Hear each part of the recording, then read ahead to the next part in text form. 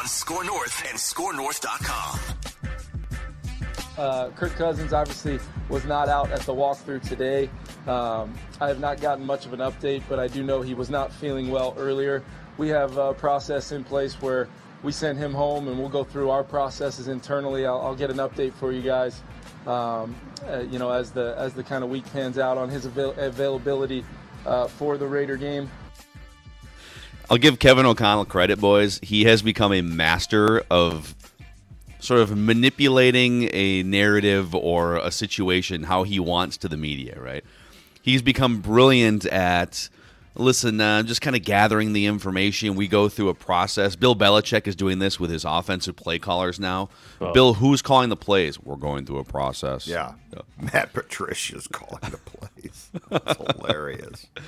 This is Purple Daily, where we spread the play calling duty around the room here. Presented by our friends at TCL. No matter what you watch, TCL has award-winning TVs for any budget, any space, all with stunning picture quality. And TCL makes more than just TVs. They offer mobile products, audio devices, home appliances. TCL brings you joy and simplicity through innovative technology. It's time for another edition of Judd's Camp Notes here on this Friday. You continue to grind. You continue to properly apply your SPF 6000. Yes. And you have done a great job filling your college rule notebook on a daily basis for us. And so let's dive in. Another round of Judd's Camp Notes here on Purple Daily. All right, let's see where we're going to start. I'm going to pull out the old reporter's notebook and see where we should start. Oh, with Kirk Cousins. So this is what we know as of right now, and we are recording this around 8 a.m. Central Time on Friday. I believe if things continue to trend the way that they were yesterday with the expectation, I believe at some point late this morning we are going to find out that Kirk does in fact have COVID. That was, I think, the fear. They for understandable reasons don't want to just come out and say that until they're absolutely sure. But I think that was what they thought. Now, what does that mean now? That means because in March, almost all of the league's coronavirus policies were just basically shelved. What that means is from the CDC recommendation, he's going to have to be away from the team for at least 5 days. So there's still a quarantine or a period where he's going to have to stay home for 5 days. After that, if he feels well, he can come back and he's fine. So essentially, it's the same as what we saw last year. Yeah, and I don't think this is a big deal. He's gonna miss a few days and actually I think of the 5 days, there's a player's off day. There's a prep day or a walkthrough day on Saturday, right, where they're not really doing much. Yep, and then there's a game on Sunday which he's not going to play anyways, and then there's a Monday day off. So it's exactly. It's actually a great time to catch COVID and kick your feet up and get a little rest about 3 weeks into camp. So I actually think this is a good thing for Kirk. He gets to rest up, rest his mind, rest his body. Hopefully he doesn't have a 104 fever or something crazy. Right. But I think like to the points you've been making, just in your observations the last couple days on Twitter and whatnot. This only highlights even more, hey, guys, if this does happen in the regular season, whether it's illness or whether it's a rare injury to Kirk, it just continues to highlight the lack of experience and competence behind Kirk Cousins at that position. Yes. But they already knew that before he got sick. And now I know Kevin Seifert floated the report yesterday that the Vikings are open for conversation with other teams that might want to offer up a quarterback via trade. So I guess the way he phrased it was they're open to the idea that the backup quarterback is not currently on the roster, and I think that was known before Kirk got sick, but it's highlighted more right now. And I think what you said is right. I think for the first preseason game on Sunday in Vegas, I don't think Kirk was going to play. And again, as we've discussed, I think that there's a fighting chance Kirk and guys like Jefferson, Thielen, Cook go down that list of people that they don't play in any of the 3 games. So, yes, this is not like, oh my God, Kirk's going to miss the first opportunity to really prepare with this team. That's not true. So, yeah, and Camp Note 2 is exactly what you just brought up as well, which is this. If it was not readily apparent to the Vikings brass, I'm talking from Kwesi to O'Connell on down, that this team has to go get a backup QB, it is now. Yesterday was a disaster. Yesterday was a complete disaster. Mannion completed some decent passes to Jefferson, but it was a gong show. And let me compare this, Phil, because this will send off bells and whistles in your head when I say gong show. I know where you're going. This was the 2009 training camp practice when they said we've got to go get Brett Favre, with Sage and Tavares skipping balls off the grass. Would you rather have? Hold on a second here. How old is Brett Favre now? I'd rather have Brett like Favre. 50. Would you rather have a? Let's see, 50. I just want to Yes. verify his age. You can stop right now. Yes. Would you rather have a 52? He's going to be 53 on October 10th. Brett Favre, if given a few weeks as a backup, Yes. or Kellen Mond, Sean Mannion. It's not close. I will take the old man. Probably Brett Favre. You're taking Brett Favre. I'll take Brett too. I'll take Brett Copper fit Favre and too. Yeah. all. Yeah. Wrangler jeans, copper fit, give me it all. Make the call. Would you pay him $1 million? Well, I mean, you have to. It's a veteran's minimum isn't like $1 million, something like that. Sure. Yes, I'll give him $1 million. That's hilarious. Like this sounds crazy, and I continue to say it, and I've gotten to the point now where I'm told that's actually not crazy, but I continue to say this. I would rather call Blake Bortles off his couch and have Blake, who was in the system twice with the Rams. He was with them in 2019, and I think they brought him back because of injury in 2020 when O'Connell was there briefly. But the point is, he knows the system, and I think he can at least function. This is unfunctionable. Like, I don't know how much more, unless you were there at the practice. This isn't a question of, oh, come on, it'll be fine. No, this is not a functional situation. And Mannion knows what he wants to do, and he can't do it. Mond doesn't yet know what he wants to do, and it takes so much time to process. Like everything that we've been talking about now for the better part of 2 weeks on occasion was there in broad daylight for everyone to see yesterday with both of those guys splitting reps with the first team. It is, if anything, this is going to sound incredible, it's worse than I thought. Okay, maybe I'm gonna take one step back on my Brett Favre thing here, because when you Google Brett Favre's name, the latest headline on ProFootballTalk.com from yesterday is Brett Favre believes he suffered thousands of concussions in the NFL. Yeah, I read that. Yeah, Sounds right. He appeared on the Bubba Army, I'm guessing that's Bubba the Love Sponge, radio show on Sirius XM, and he said concussions happen all the time. You get tackled and your head hits the turf. You see flashes of light or ringing in your ears, but you're still able to play. That's a concussion. So based on how many times that has happened, he said, thousands. Has to be, because every time my head hit the turf, there was ringing or stars going and flash bulbs, but I was still able to play. Wow. Yeah, you know what? Jesus. You know what? He's Brett Favre. Of course he was. Of course he was. Somebody might want to check on Brett Favre, actually. I'm legitimately... Oh, yeah. Have you ever seen that guy on like TV interviews recently in the last few years? It's slowed down. It's scary. And it wasn't quick 15 years ago. But it's definitely... It wasn't quick, but it was sort of savvy, no, I agree completely. So anyway, let me just demonstrate. I would like to bring to you, since the majority of folks can't get to training camp practice, that's why I'm there. I would like to bring to you a couple of series run by these two quarterbacks on Thursday, okay? Are these from the notebook here? Yes. Yes, I've got them transcribed here. Oh, they're on the phone. The phone notes. They're on the phone. They were in the notebook. I thought it was going to be so bad that I actually kept play-by-play of the team drills. What an ambulance chaser! Like right there, okay, play-by-play of the team drills. I love it. So, but I would just want to bring.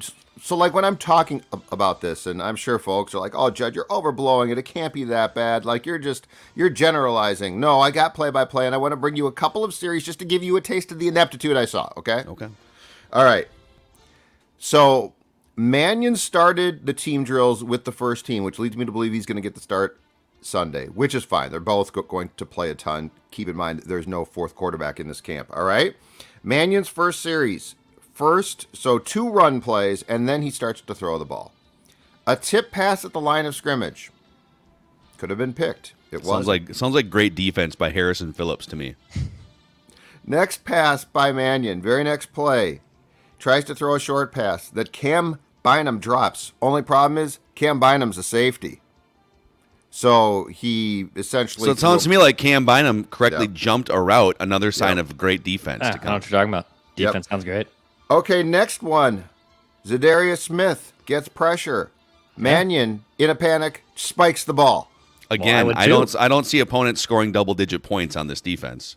And then finally we did get, and this is the great bailout in life, completion to Justin Jefferson, because he is the one guy who you can, when all hell is breaking loose, just say, screw it, here's the ball, take it. Yeah. I mean, look at some of the quarterbacks in history that have built at least a season's worth of good resume and tape off. Randy Moss, for instance, right? Exactly. Jeff George, you dust off Jeff George and Randall Cunningham from retirement, and they look like MVP. So, yeah, I think if you're Sean Mannion or Kellen Mond and you're struggling at practice, just find Justin Jefferson, and things will be a little bit better. Kellen Mond, throughout the course of the drills that he got with both the first and second team, was sacked a total of, or if they blew the whistle, would have been sacked 4 times. And here's the problem. They weren't all on the offensive line. This goes back to he is holding the ball. He is thinking, and guess what? Do you know when you realize how good professional athletes are and how quick their game moves? When bad players get to participate. Because, like, if it's a good player, right, in hockey, puck goes back to the point. Defenseman makes a great play. Of course he did, right? But then you get a guy on defense who's not that good, and oh my God, the speed, he's just been basically stripped of the puck. Same thing in football with quarterbacks. And so, like, when you watch Mond trying to think, and operate, and these guys are, like, going bang, bang, bang, bang, bang, it is incredible how quickly you pick up on exactly how difficult the job is and how easy the good ones make the job look. So... But Mond, Mond, in a drill that started with 50 seconds left on the clock, okay? Kellen Mond did complete a pass on, I think it was 4th down to keep the drive alive, and then allowed 18 seconds to go off the clock. Wait, okay, explain this then. So they have clock running. It's a live 50 seconds live left. 2-minute drill. It's live. It's live, okay? So on 3rd or 4th down, Mond does, to his credit, complete a pass to keep the drive going. So it's a first down. It's first down. So it's a first down. So you got to go, right? Spike the ball. 18 seconds go off the clock. So it took him 18 seconds to get everyone lined up, organized, and then spike the ball. And how long was the completion? I'm going to guesstimate it was 15 yards. Okay, so it wasn't 40 yards down the field. Everyone's got to run and all right. That. No, okay. no, it wasn't. There was, I believe, between Mannion and Mond, they attempted one real deep pass. It was by Mond, and it was into double coverage and got broken up. Yeah, and I'm trying to balance as I hear these largely disappointing Kellen Mond updates. Okay, it's a new system for everybody. It's his second year in the NFL, but the first year was almost a wash for so many different reasons. Think about the 2-minute drill thing, for instance. The starters under Mike Zimmer and Clint Kubiak had trouble sometimes getting organized at time. Who's going to call a timeout? Now, they did have some moments, like 2 or 3. There was the first Lions game where they were actually excellent in the 2-minute drill down the stretch. But it's not like you would look back at Mike Zimmer's 8 years and the Kirk Cousins, Mike Zimmer, Clint Kubiak trio and say, boy, that is a well-oiled machine when it comes to clock management, time efficiency, timeouts, everything. And so I'm trying to be patient with Kellen Mond to a point, but at the same time, dude, the train doesn't stop rolling. And I think almost certainly they're going to trade for somebody here once you get a couple preseason games. I don't know if they might have to wait till after the 3rd preseason game and final cuts, though, because teams aren't just, unless you blow a team away with an offer, teams need quarterbacks in camp. They need quarterbacks to play in these preseason games and run their offenses. So sure. you might have to wait 3 weeks before you actually bring a new quarterback in as a backup.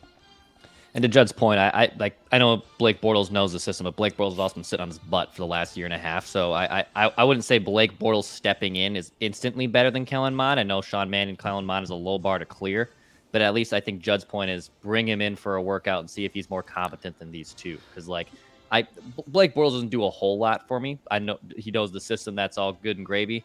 But I think they do have to find a legitimate backup guy who has recent NFL experience before I'm turning to pick up a guy off his couch. Yeah, you can smell the desperation on our bodies and breath as we pine for Blake Bortles to be wearing a Vikings uniform because, boy, if Kirk goes down, you'd want Blake Bortles captaining. I know, that's what I keep saying. The ship. It sounds crazy. But the difference, I think the biggest thing is, and this is a really low bar, Blake Bortles has at least started, 70, 75 NFL games. So when it comes to, because we're talking about basic things with Kellen Mond here, like getting used to the speed of the game, getting used to processing things at an NFL level.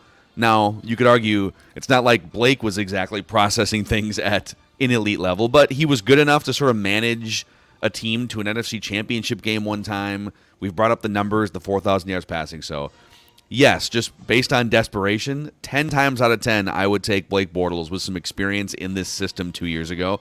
And listen, Deck, you're being too hard here. He wasn't just sitting on his butt. He was part of the Packers and the Saints organizations last year. Did not play in a game, but at least he was around. You know, wasn't he on the Saints regular season roster, or did they cut him before the season last year? Cut him before the season, but the Saints. No, they signed him. Different quarterbacks last year. The Packers cut him before. No, he was elevated to the Packers on November 6th to the active roster for a game against Kansas City, then released on November 15th. So he was cut during training camp or before training camp when Rodgers finally settled with the Packers. And then they brought him back after not being at camp on November 4th. He stuck around for a couple weeks, and then the Saints signed him on December 24th to be a backup. Merry Christmas. So he just kind of like spent a few scattered weeks at practice with those two teams. So, all right, so Declan's right. He was sitting on his ass. All right, so that's the concerning backup QB news. I think we all agree that hopefully Kirk is absolutely fine and will be back next week. But I want to get to the good news of yesterday's practice, which is how it came to a conclusion. And this continues to be a pattern, but it's a good one. So with the unfortunate late game drill not having worked as desired, they had Greg Joseph attempt a field goal from midfield. And I'm not being general about this. I'm not saying it was about the 48 or is. No, it was the 50-yard line. He was standing. The ball was spotted on the 50-yard line. He not only made the kick, but there was probably 8 to 10 yards to spare on said kick. Wow. It was perfect. It was perfect. And look, I know it's training camp practices, but when kickers miss, we don't say, well, that's nothing. Like we've thought, oh boy, that guy missed a training camp field goal attempt. So I'm going to continue to harp on the fact until he proves me wrong that Greg Joseph, one, has been great in camp, but two, when you are making field goals like that look easy, I think it's worth being optimistic about what type of year this guy might be in for, because it feels like it's been a long time since we went into a Viking season feeling really good about their kicker. And I would say, too, that we've seen kickers. I mean, Blair Walsh, his rookie season, was 10 for 10 from 50 yards in the regular season, not at training camp. And he also looked really good at training camp that year. So I think it's going to be less about what is Greg Joseph capable of, and it's great that he's capable of 60-yarders, and that's more like Kai Forbath wasn't kicking 60-yarders, so tap into the upside. But to me, I think the most important thing is if and when he starts to struggle a little bit, he has a game where he misses a couple field goals, how is he then treated by the coaching staff? How are they managing?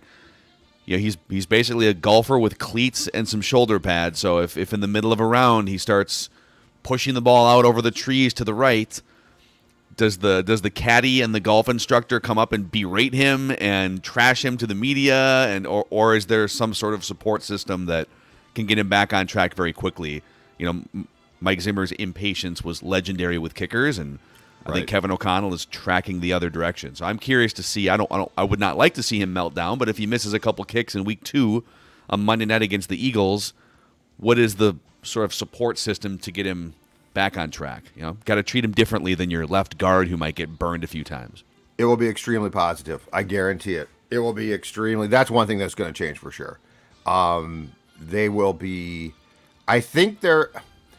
I'm not trying to say that this coaching staff is not going to criticize and get on players, but I think it's going to be with positive reinforcement, which right now, that's important because I think we are, like it or not, we're in a day and age with athletes where I don't think for the most part yelling and screaming and melting down works well. I think a lot of guys, I think the majority of athletes today rebel against that, and it actually causes more problems than good. I think if it's positive reinforcement, that might come loudly, but I think if it's positive and focused on, okay, here's what we're going to do to fix it, I think you're going to get a far better response from professional athletes in 2022 on down than basically becoming upset but offering no solutions to them. Yeah, there's a group of us millennials. Declan, are you a millennial or are you Gen Z? I'm millennial. I'm at the end, but I'm a millennial. So I'm an older millennial. Declan is a younger millennial, and then Gen Z is even younger than us. And we don't like to be yelled at. You know, we don't like to be scolded. Let's just have a conversation. Let's have a nice tactful conversation so that you don't hurt our fragile feelings. And positive reinforcement. Yep, Positive lots of reinforcement. it. Lots of it. Yep, need it. So prop up our insecurities. Please. Please. All right. Hold on. Speaking of great partnerships and support, here we all go. right? Sorry. Okay. When you are in the market to sell your house, our friends at Equity Partners, and by the way, Ryan, one of the co-owners of Equity Partners, he is a former guest on Write That Down, huge Vikings fan. And so if you partner with these guys, they will help make the house selling process 100% hassle-free. Part of it is their WeHab program, which helps you build value on your home. They'll help remodel your home or simple fixes. Whatever the fixes need to be, they will implement them to boost the value of your home. And this might be the biggest benefit. No dealing with showings, no dealing with all of the sort of staging showings hassle. And you can put offers in on your next home non-contingent on the sale of your current home, which is obviously huge. Nice. So check them out if you're thinking about selling your home and you're just a little overwhelmed by the potential process. EquityPartnersMN.com or 612-999-2244. 612-999-2244. I'm up in the Brainerd area in Nisswa here all week for some company meetings, and I wish I had some time this weekend to stick around, going to a wedding in Milwaukee, just bouncing all over but if I had some time, I might go check out Brainerd International Raceway because I keep hearing good things from Declan. Yeah, you should just hop in your own little drag racing car, go 330 miles per hour right to Milwaukee. Actually, don't, Phil. Please don't do that. We need this show, and we would like you to be safe. But at Brainerd International Raceway, that's where you're going to get 330 miles per hour of heart-pumping adrenaline at the Lucas Oil Nationals. Tickets and camping information at BIRMN.com. It's the fastest show on earth. Brainerd International Raceway, the 40th annual Lucas Oil Nationals. Get your tickets now, BIRMN.com. Boom. All right. Sorry to interrupt Judd's camp notes there. Oh, no worries. No worries. Great Important partners stuff on this show. Yes, please support our partners. You can support us by supporting our partners. All right, Judd, back to you. All right. I'm going to conclude today's camp notes with two things to watch for on Sunday. Two brewing battles developing in progress. One is, I think, new. One is one we've been talking about for a few days now, but I want to bring the new one to light because I saw something yesterday that I didn't see coming. It surprised me, and I believe it's the first time I have seen it with everybody at full strength, okay? First team, some of the reps, right cornerback, went to Andrew Booth Jr., ahead of Cam Dantzler. Interesting. Now, Dantzler mixed back in, so he's not, I don't think there's a doghouse here. I think it's just a competition. I don't think there's something underneath the surface that I'm missing here. But you know what? They both played pretty well. Booth is a second-round pick. And, you know, the thing, too, is, and I think this is where it's so different from Mike, where I have to get used to it. If you're a first or second round or perhaps a third round pick, right? Like, I become conditioned to, well, you're not going to play that much, especially, you know, first round picks do, I guess, with Mike a bit. But after that, it's like, well, it's a rookie. This guy has to learn. And so there's a definite shift in philosophy, and there should be. So I find it intriguing that at least for some of the first team reps on Thursday during the team drills and practice, Andrew Booth Jr. was at right corner in place of Dantzler, and then they switched off at different times. But that's one I think that is worth certainly keeping an eye on Sunday. I'm sure they will both play, and it looks like it might be a competition. Interesting. And this isn't necessarily, like you said, an indictment on Cam Dantzler's performance in camp, because it sounds like, by all accounts, he's been pretty damn good actually in camp, right? Yeah. They have both had good days. Yeah, they both had good days, and they wouldn't dare put Peterson in the competition. Here's the tricky thing: they're not going to do that. I don't think we're there yet, but it's possible that at some point here, the young guys, Cam Dantzler and Booth, could just be better than Patrick Peterson, and they would then have to make a decision. Okay, is this worth? Because once you make that move, I mean, I think Patrick Peterson would handle it okay, but you never know.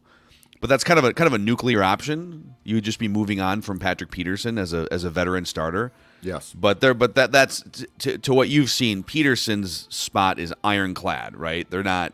Yes, he's going to start the season as a starting outside cornerback. Yes, he is. Yes, okay. and he should. But yeah, I like the fact that they're staging a competition here. My guess is Dantzler wins it, but I think the good thing is the perception internally, probably rightfully so, is Booth is going to continue to take steps here.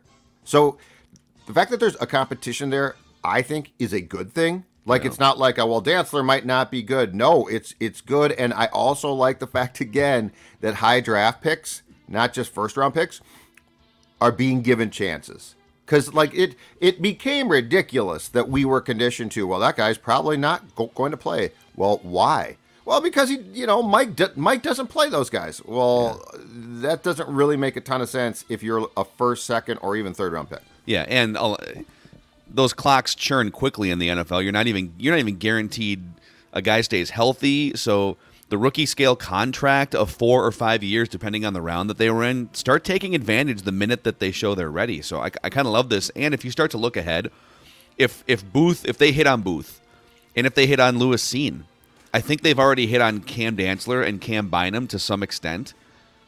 It's a lot easier to lose Harrison Smith in his mid-30s, one of your highest-paid players, and Patrick Peterson. This is probably his last year as a Viking.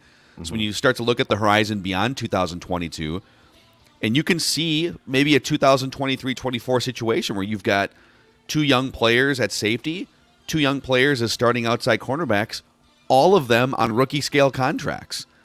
So you're not paying $12 million for a safety anymore. I mean, eventually, if Cam Bynum will be going into his 3rd, 4th year eventually, if you want to keep those guys around, you have to pay them. But it makes it a lot easier to build out the rest of your team and to fill a couple holes here and there. If you've got 4 starting secondary players, all very good, and all making rookie scale money. Off that point, Phil, I have a feeling that Kwesi's magical formula probably is going to churn safeties, and it probably should. So, like, I would be, if Booth and Dantzler thrive, I think they probably eventually get paid. My guess is that the rule of thumb with executives who look at things like Kwesi is going to and does. My guess is running backs, safeties, linebackers, not the outside guys who rush, but the inside guys. We're going to see a very different philosophy of who to extend, especially at a big price, not necessarily just based on player, but probably more importantly now based on position. And I don't know if this team has ever taken that formula before to its fruition. No, they've done the opposite. Right. But I'm trying to think if there's ever been a time on those positions where they're like, you know what, a safety is incredibly important, but we can find them. I'm trying to think. I think there was I was going to say like the early 2000s. They rotated running backs, but they also spent a 1st-round pick on Michael Bennett in 2001 or 2002. So they've either been paying running backs a lot of money, or they've been using 1st-round picks on running backs, or both. I mean, hell, go back to Robert Smith had a pretty big contract, so it's probably been 25, 30, and then Terry Allen before him. Yeah. So they've never really gone a 5 or 6 year stretch saying, you know what, we're going to just kind of let's go find some guys in the 4th and 5th round and not pay them a lot of money. Yeah. Anyhow, let's get to the second position battle here. Yes, right guard. So it continues to be, I think right now it's a 50-50 rotation. Ingram, the rookie, and Davis, the veteran. And I've now taken to saying this. I think there's a very good chance that for the first game against the Packers, September 11th, Ed Ingram is starting. Yeah. I mean, they are rotating now so much. Ingram is the solution there. Like, it might not be the first game, but it might be. But I think this team would like to, and rightfully so, get an offensive line that, aside from the center, I think if you put this line together with Ingram playing right guard for the opener, you're talking about 4 of the 5 spots being solidified potentially long term. And the one thing, and this is another thing about the offensive line that's driven me crazy, is guys are going to get hurt, okay? But if you can do it, what's one of the most important things an offensive line can have? Continuity. So, like, when you're constantly switching your guard, right guard, we'll go get this guy. No, let's go get that guy. You're constantly putting a new person into a scheme that works very much as a team. So I think the smart play is, how can we possibly get as much of this line together? And the tackles are set. Cleveland's set at left guard. So at least if you can get Ingram in at right guard, now 4 of those 5 spots are your desired long-term solutions for what has been a long-term problem. Yeah. Yeah, I think it's like 16 different starting left and right guards since 2016. Yeah. Since Joe Berger was a rock-solid right guard for this team. Right. And I'm including both guard positions in that tally, but it's incredible. And by the way, they had some continuity. Oli Udoh played almost all the games last year. What more continuity do you want? Backup tackle pretty now. much all the games. He's going to make the roster. Backup tackle, swing guy, go Oli. I don't know if you can bet over-unders on guard play, but Declan, you tell us when it comes to fantasy. Yeah, underdog fantasy is where it's at. And now the pick'em options are out. I saw Malik Willis out there yesterday, and he had an over-under, and you hammered that over. That was the first play of the game was a 50-yard just bomb down the field. So you already got over-unders coming in for underdog fantasy. You got the puppy coming out, which is great. It's just a $5 entry with over $2 million in cash-out prizes available. It's kind of an interesting setup. You draft your players. If you want to draft, let's say, hey, you want to draft 2 to 3 quarterbacks because you want the best possible quarterback. Underdog will just start that best potential quarterback for you. You don't have to worry about waking up on time or checking Shefty's tweets at the last possible minute. I like to sleep in on Sundays. I always miss those announcements. Underdog Fantasy takes care of that for me. Download now the Underdog Fantasy app, and they'll match your first deposit up to $100 for potential pick'em options and fantasy drafts. Underdog Fantasy, go download the Underdog Fantasy app.